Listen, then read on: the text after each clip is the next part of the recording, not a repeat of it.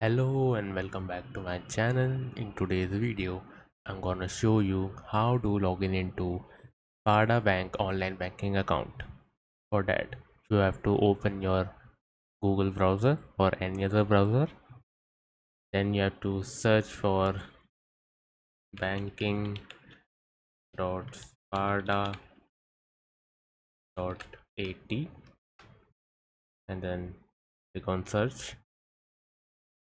After that, this website will open, and here you have to write your account number and your PIN. After writing both the information, you have to click on this option here and you will be able to log in into your Sparda Bank online banking account. So yeah, that's it for today's video. If you like this video, don't forget to subscribe to our channel. Thank you.